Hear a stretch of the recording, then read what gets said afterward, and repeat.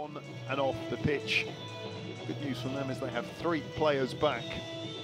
Chekwe, Ibenegui, Uche John and Ifania George Rangers are available.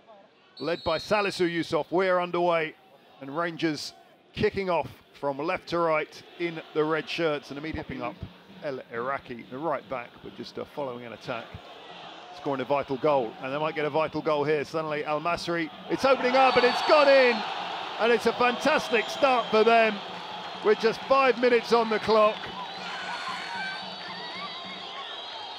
And Hamad with that goal.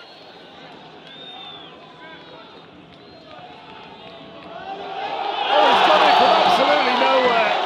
Well, it's a free goal for Al-Masry. Jafet was beaten in terms of being attacked so far. Chance to get forward. Here he is again. El Iraqi looking for the give and go, gets it. Nice work from El Iraqi. Has he got a good cross on him? The scorer from last week. A real chance for 3, and there it is. Muftah Hamad. It's only taken 2 minutes for Al-Masry to add to their lead. This corner, I wonder.